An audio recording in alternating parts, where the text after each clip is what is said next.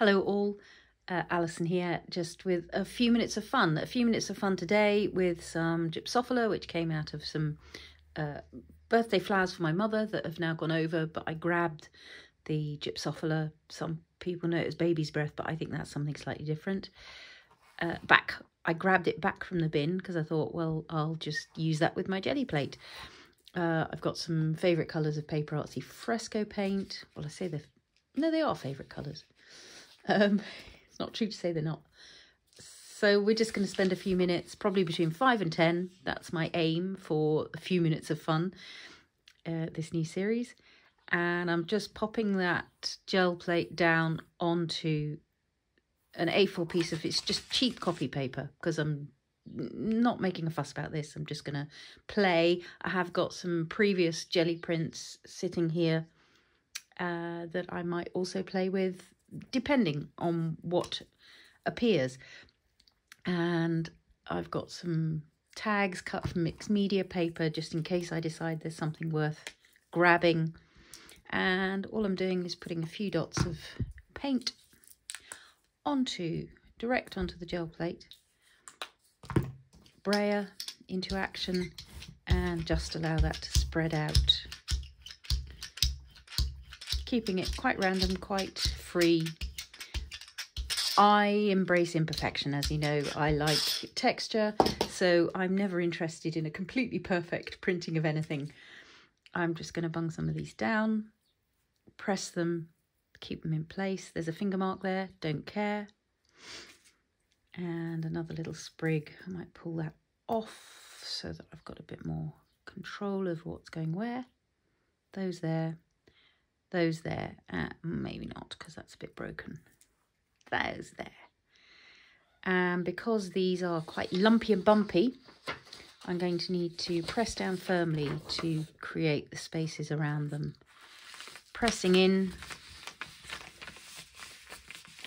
just to really get to either side of those. Now, because I'm using fresco paints, which are chalky acrylics, you do have to work reasonably rapidly, because one of the joys of fresco paints is how quickly they dry. But of course, with the gel plate, that's not always the most helpful. So there are ways of dealing with that. You can work with extenders and glazes and all kinds of things. So that's a pretty good starting point. Just those little silhouettes of the Gypsophila on that one. I'm going to lift that up.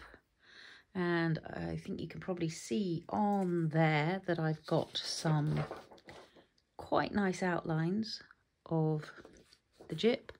So I'm going to press in with another piece and just take that as a reverse. And as I was saying, this is where working with a bit of paste is a good thing, so to make sure you get those. Next time round, I'll print that on something that's already printed so that I get a background into it. So I'm going to pop on some more. Might go with some purpley blues into the mix this time. So this is lovely Wisteria, maybe a bit of summer sky, because it is starting to feel a little spring-like out there. Here in the wilds of the Czech Republic, we probably will get a bit more winter before we get to enjoy spring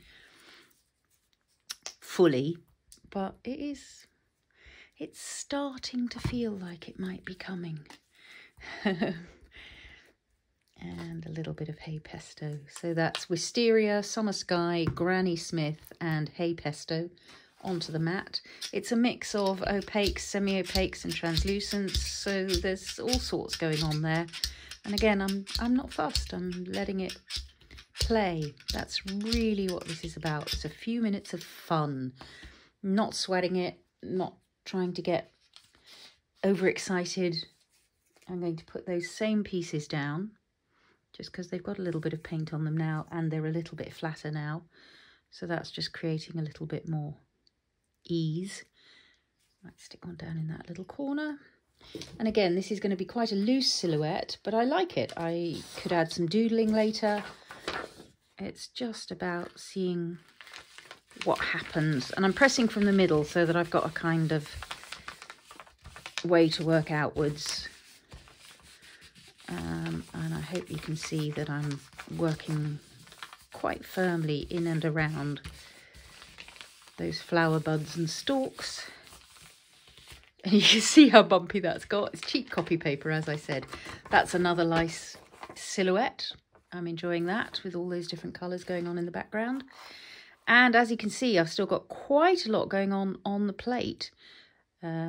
So that I'm actually going to take on a plain print, because I don't want to lose all of that detail that might have turned up on the jelly plate. And again, it's one of the joys of the gel printing process that you're never quite sure what you're going to get, and I think that lack of control is a wonderful thing. For somebody like me who likes to think they're in control of stuff. Yes, and again, they're gentle little shapes, but they're quite obviously still present as organic little shapes in there. I'm going to do one of my favourite in-betweeny prints now, just cleaning things off a little bit. So I didn't brush my brayer off. I've still got the paint on there, and as you can see, that gives me a much more watery look. And in fact, if I let it, that slightly watery look will start to create some texture as that paint shrinks away from the surface of the gel plate. But I like that.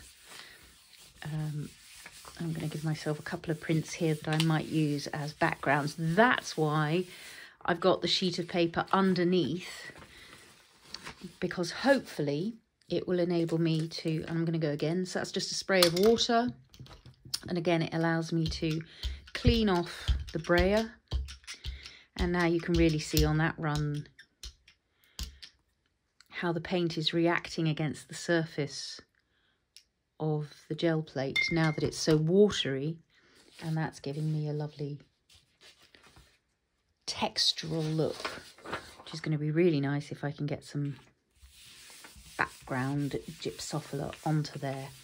So I might go for quite a dark set of paints next, the last couple of prints maybe. One of the problems with gel printing is that it becomes quite obsessive. And it's quite hard to stop, because you just want to see, oh, what next? What if? Maybe? What about? So let's put on some purples so that we've got a contrast. Having said it was dark, I can't resist a little bit of glacier ice. That's a beautiful opaque. Oh, doesn't want to come out. A little bit dry in the middle there, in the little support, but if I'm oh, lots of glacier ice. Not to worry. And I haven't really fully cleaned this, so there are still some greens going on there, but that's all part of the joy. And I've got lots of purple at the top there. I think I'd quite like some down at the bottom here, just to give myself a different look on this print. Let's pop this Gypsophila back onto there. That one going in that direction. Maybe that one going, oh, there's a bit dropping off. We'll take that off. Maybe pop it down here. And again, let's go for just a starter print. Another piece of copy paper. In we go. And you can see I've got quite a lot of brayer texture on this one, so it's going to be quite an interesting background, I think. It's going to be quite pretty. And again, I'm just trying to get in around as much detail of that organic material as I can. Lift away. Ooh, look at that, smoky, foggy, misty morning. Very pretty, very pretty. Let's take this off. And again, I kind of don't want to go, I want to go just with a plain again. You can build up layers of on these, of course, later with stamping, with sketching, with doodling. So you can create incredibly complex layered gel prints, or you can just create something a little simpler that you can then use later. What I am going to try and do is see if I've got enough paint. Flipping these over, can you see the paint that is on those? I'm going to see if I've got enough paint on there to maybe pick up on this green gel print. So now I can line it up with the paper underneath, pop that down, and see if I can't pick up some of the paint from the flowers themselves onto that mop-up print that I had. And now that these are flatter as well, and with a little bit of paint, I will press these between a book, these Gypsophila stems, and keep them for future use. Oh, not quite. A few little hints of flower head. Yeah, oh, that's pretty. Pretty with the purple. So one more go. I said this was going to be a few minutes of fun. Trouble is, I end up having too much fun. Oh, and maybe a little bit of green. And maybe a little bit of dark green at the bottom. Ooh, come back, lid. You can see I've used this one a lot. This is Hyde Park, nice dark green again. I've just got a little bit of dried paint in the narrow opening there, but I can get a few dots out by tipping them. And I think we might put some summer sky at the top.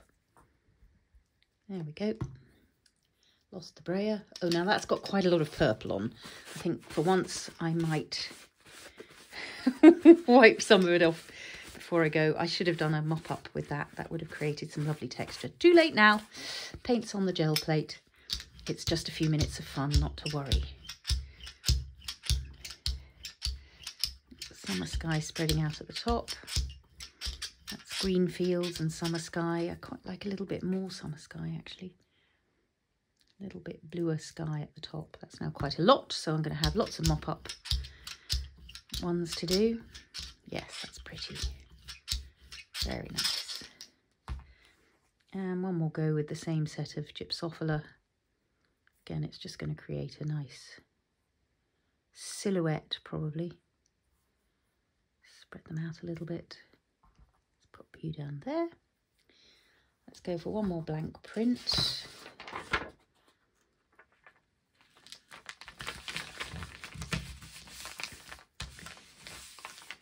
Pressing down into those gaps. Pull it up. Yeah, another lovely silhouette. And yes, I've got little bits of purple going on in those backgrounds, but I really don't mind. That makes me happy to have those moments of distress, those moments of randomness, those moments of unexpected extras. Let's see what we've got. Yeah, so as I was saying, I will press these between some books and they'll get used on a mixed media piece in the future. They'll get glued down with some multimedium. We could make that our next 5 minutes of fun. And there we go. See, this is why persevering with gel printing, just keep going. And you'll find your way to something really lovely. So just to demonstrate once more how I like to get that texture at the end, that's just a way to clean both the brayer and the gel plate, and means I'm making the most of any leftover paint. Let's grab that.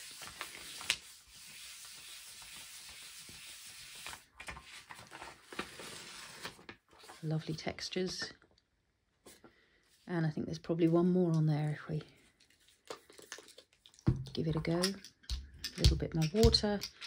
Oh yes, I just love watching that. I mean, it's physics, isn't it? Really, surface tension and the watery paint shrinking away.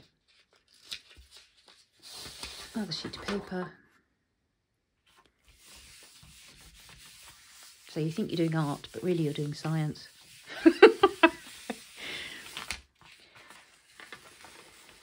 Ooh, what a beauty.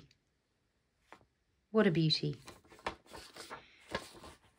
Yeah, very happy with that. Just a few minutes of fun with the gel printing plate and some old Gypsophila really past its best, and a few favourite PaperArtsy paints. Hope you enjoyed it. Come again soon.